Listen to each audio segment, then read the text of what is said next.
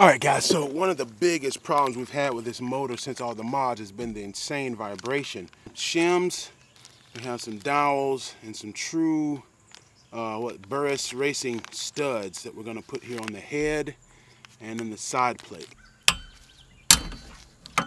You know, a lot of times it's not about making more power, it's just making more power reliably.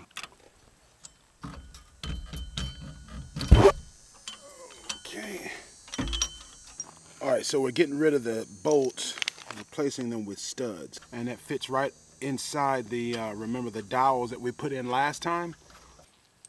Dip a little bit of Loctite here on the threads here. Just that.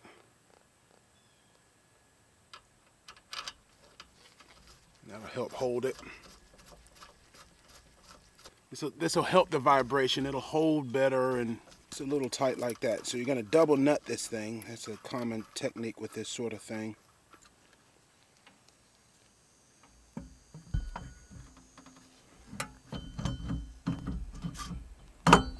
See that? Mounts right up. Much simpler system, don't you think?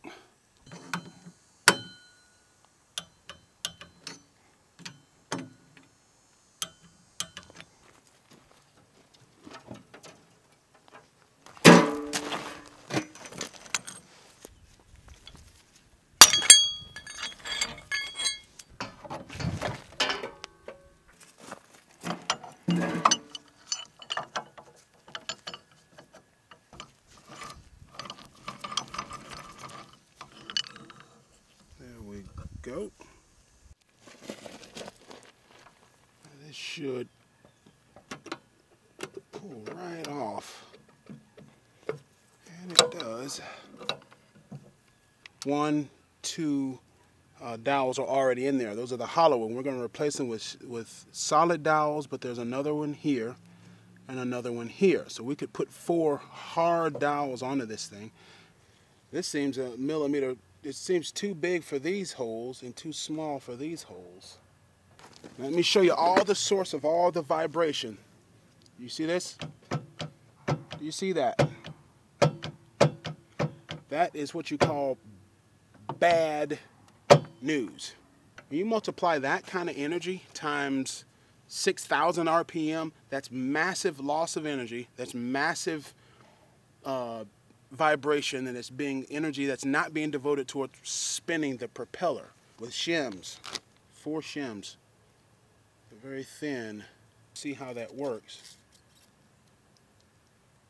All right, there is no play in that. You see that? We put all 4 shims on there. There is no play in that right now. So at the very least, even though we weren't able to use any of the solid dowels, the hollow dowels are still in there, and you got the studs, and we got the shims, and we got the play out.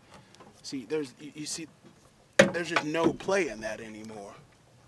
It's turning freely, but there's no play.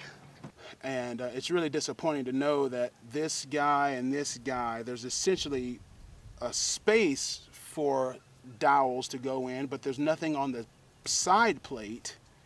There's nothing here on the side plate to really give them enough space to hold and grab hold to. So I don't know if that's just an issue. I mean, maybe that's why Arc Racing made the billet side plate. You know, I won't be on the river till next week.